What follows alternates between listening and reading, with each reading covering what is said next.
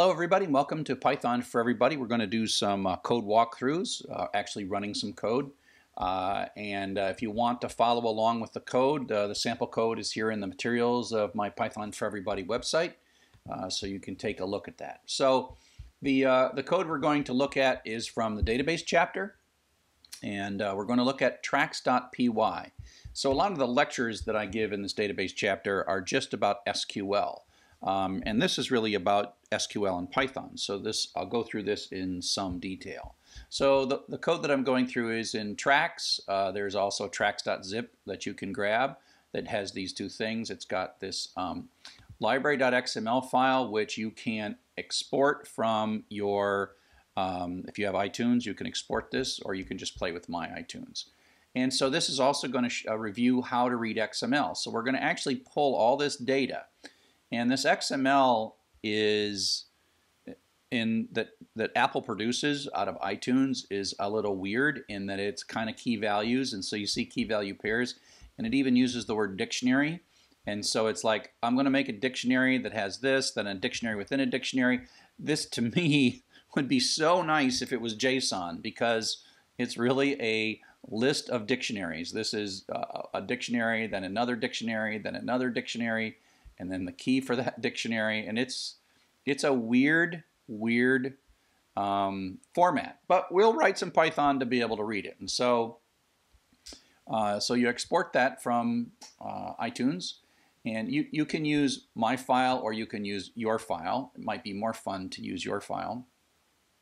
So here's Tracks.py. We're going to do some XML, and so we import that. We're going to import SQLite 3 because we want to talk to the database.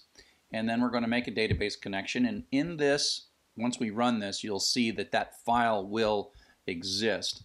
And so right now, if I'm in my tracks data, that file doesn't exist. But what we'll see is this is going to actually create it. Now remember that we have a cursor, which is sort of like a file handle. It's really a database handle, as it were. And in order to sort of bootstrap this nicely, we are going, because this code is going to run all the time, it's going to run and read all of library.xml. In later things, we won't wipe out the database every time. And so I'm executing a script which is a series of SQL commands separated by semicolons. So I'm going to throw away the artist table, album table, and track table, very similar to the stuff we covered in lecture. And then I'm going to do the create table, and I'm doing this all automatically. And you'll notice this is a triple quoted string, so this is just one big long string here, and it happens to know that it's SQL. I'll thank you, Adam, for that. And so it creates all these things. Now, it's not quite as rich as the data model we built because there's no genres in here. And so it's artist, album, track, and then there's a foreign key for album ID and a foreign key for artist ID, which it's sort of a subset of what we're doing. And so when that's done, that actually creates all the tables, and we'll see those in a moment once we run the code. Then it asks for a file name for the XML, right? And so that's what that is. And we're going to, I wrote a function that does a lookup that it's really weird, because if you look at these files, like in this dictionary, there is a key, right? And so the key of this dictionary, this really should have been a key value pair. But so there's this weird thing where the key for an object is inside of the object. And so we're going to grab, we're going to loop through all the children in this outer dictionary and find a child tag that has a particular key. And so you'll see how this works. And this was something I was going to use over and over again. And so the first thing we're going to do is we're going to just parse the string, and this is the string. And then this, of course, is an XML ET object. And then we're going to say we're going to do a find all. And so this shows how the find all, we're going to go the third level dictionaries. We want to see all of the tracks. And so we have a dictionary and a dictionary and a dictionary. And so what we want is all of these guys, right? All those guys right there, right? Track ID.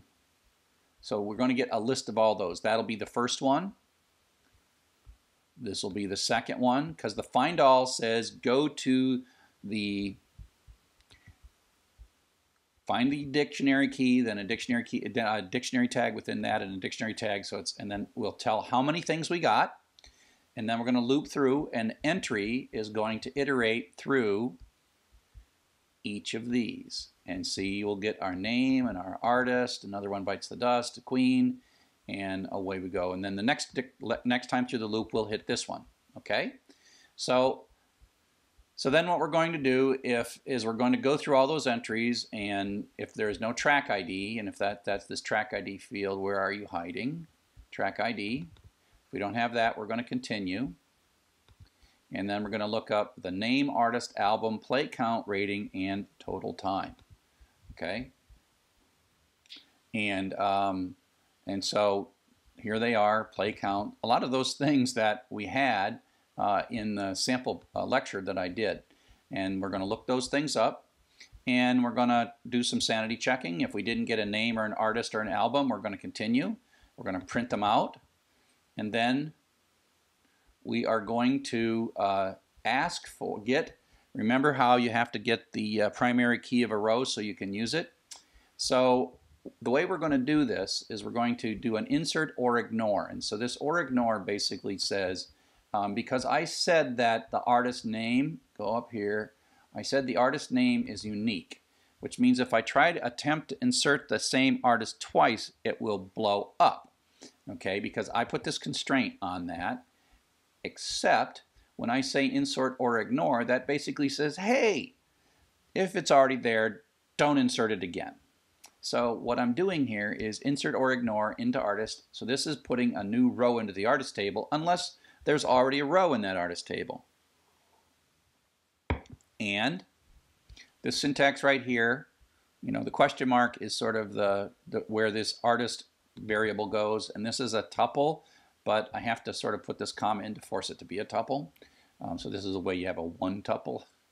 And then what I need to know is I need to know the primary key of this particular artist row. Now this line may or may not have actually done the insert, and so I need to know what the ID for that particular artist is. So I do a select ID from artist where name equals. Now it either was already there or I'm getting it fresh and brand new. So I do an artist ID equals, I fetch one row, and it's going to be the first thing, given that I only selected ID. And so this artist ID is going to be the ID. Now I have the foreign key for the album title, right? And so now I'm going to insert into the title artist ID. This is the foreign key to the artist table. And I got this value that I just moments ago retrieved. And I got the album title. But this also is insert or ignore, because, and now if you look, I have unique on the album title. Yep, unique's on the album title. So that'll do nothing. It doesn't blow up. Or ignore says don't blow up, just do nothing, because this next line is going to select it. And I grab the album's foreign key for either the existing row or the new row, and then I'm going to insert or replace. And so what this basically says is if the unique constraint would be violated, this turns into an update. Now not all SQLs have this, but SQLite has this that basically says insert or replace. Some SQLs are totally standard. Some things we do, like this select statement is a totally standard part of SQL. Then insert is totally standard, but insert or replace and insert or ignore is not totally standard. But that's okay. It works for SQLite, which is what we're doing. And so we have the title, album ID, length, rating, and count. And then we have a tuple that does all that stuff. And of course, the title is unique, right? The title is unique in the track table as well. And so we've inserted that. So the clever bit here is both dealing with new or existing names in these three lines. And we see that pattern twice here where we're doing that. Okay? So there's not much left to do except run this code. Hopefully it runs. Python 3 Tracks.py and library.xml. Whoosh! Okay, so that is my so we found 404 of those dictionaries 3D dictionaries, and now it's starting to insert them, insert them, insert them, insert them. And we can take a look at, so we do an ls-l or dir on Windows, we'll see that we made a track database. We extracted the data from this library and we made a track database, and we have all these foreign keys. So let's go and take a look at the SQLite browser. File, open database, TrackDB SQLite, and come on up. Where'd you hide? I got it minimized, so there you go. Let's look at the database structure. We have an album, this is the structure, artist and track, we have no genre, and this is all like we did it by hand, except Python did all this work for us. If we take a look at the data and we start from the outside in, we have the artist names and their primary keys. Right, there's the artist names and primary keys.